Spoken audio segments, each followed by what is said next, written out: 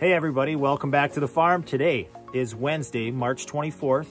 It's a beautiful day. It was a little bit rainy this morning when we woke up, got the kids off to school. I have been working on a project in the garage. It's an add-on mudroom, which is appropriate for this time of year. It was actually intended to be ready for the winter time to help with kids' gear, farm gear, not ending up in the house, but staying out in this garage. As you can see, we built a farmhouse, a 2-story farmhouse, and when we decided to build and planned this house, we already had our 4 kids. We knew that we would have a lot of outdoor gear making its way into the house, so we built a pretty large entryway foyer.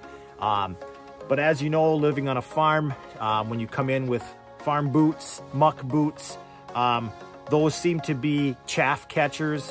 If you're feeding hay bales or putting out straw, those muck boots get a lot of chaff in them, and then when the kids come in, it was ending up in the entryway. So we quickly decided that we needed an add-on mudroom. A detached garage was a perfect place. It has a large high ceiling, and we've got a lot of stuff that we needed to make room for, and we wanted to add storage on top of this. So this is a multi-purpose mudroom. And I've been working on a little locker system. I'm gonna show you a video montage, and then I'll meet you back into the mudroom and talk a little bit about it. So enjoy the video.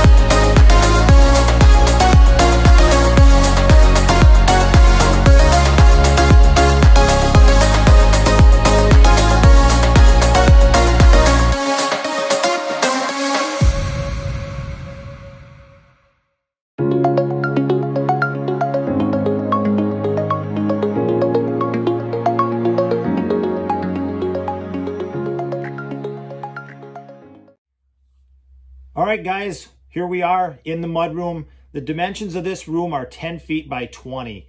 And I put the 8-foot locker system on the long wall, on the 20-foot wall. So we don't have a lot of space here to get a backed out view of it. So this is the best view that I can get. We've got one window that I'm standing in front of here to make this video. It's pretty much almost a finished product, guys. I've still got a couple of pieces of trim board. I want to put one underneath the bench and 2 small 1x3 trim boards on these faces here. You can see I've hung up my coat, and that is what we built this room for, to keep all of our heavy winter and farm gear out of the house and out here. I wish I had it done for this winter. The winter wasn't that extreme this year, and it was a little bit shorter. So anyways, I worked on this room throughout the winter, and it's nearing completion, so we'll be ready to rock and roll when the snow flies for next year. But yeah, real quick, we've got 1x8 pine boards for the walls for the interior in here, and then we're gonna skin the outside of these, the exterior walls.